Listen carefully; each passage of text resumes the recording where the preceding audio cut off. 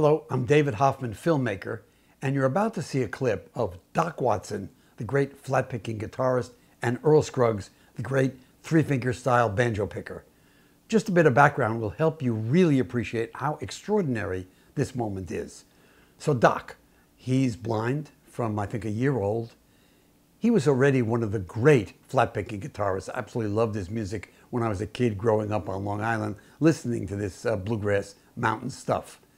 Earl Scruggs, the great Earl Scruggs. Bill Monroe's banjo picker, Flatt and Scruggs, the Beverly Hillbillies music, Deliverance music. I mean, he was a great classic. And these two guys loved each other.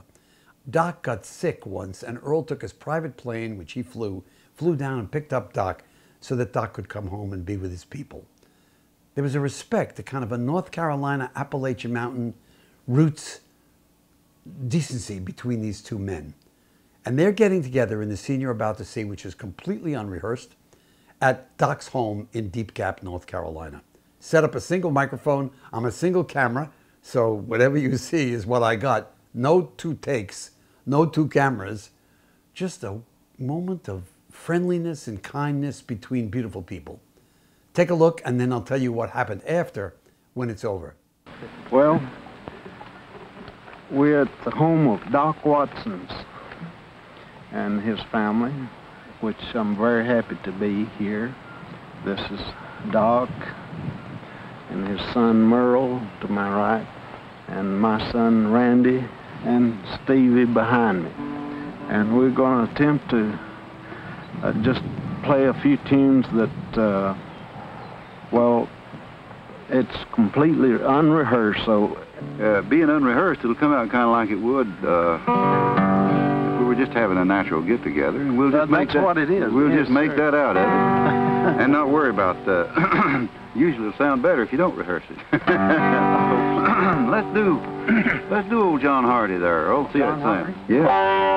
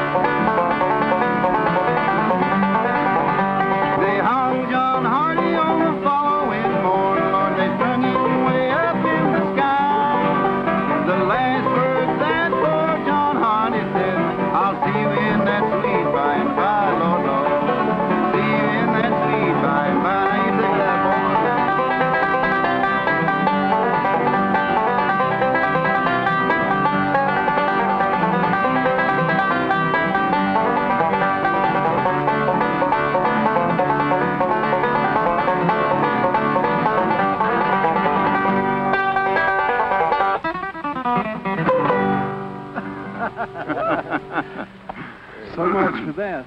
You might be asking, how did David Hoffman get to make this movie? Well, I had this idea, me and my partner at the time, that Earl Scruggs was really important. Give him a call, cold. Earl says, you know, I'm at a time in my life where I'm searching new kinds of music. He didn't like being in a camera very much. He was shy, very shy. But he let us come down and we get to know each other. I loved his family and I'm on the road with them.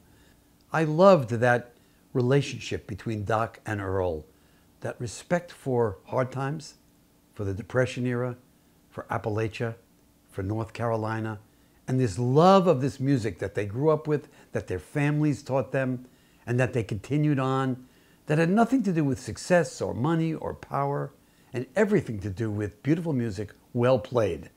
If you weren't a good player, both Earl and Doc treated you the same. I mean, Stevie's just starting out. So in a way, this is a memory of a wonderful moment that's kind of got sad after. I mean, Merle, Doc's son, I think a tractor rolled over on him right at their farm and killed him. Stevie, Earl's son, committed suicide. Randy Scruggs is dead. Earl is dead, of course, and Doc is dead. But this moment, I'm so happy that I captured this moment. It blew me away when it was recorded.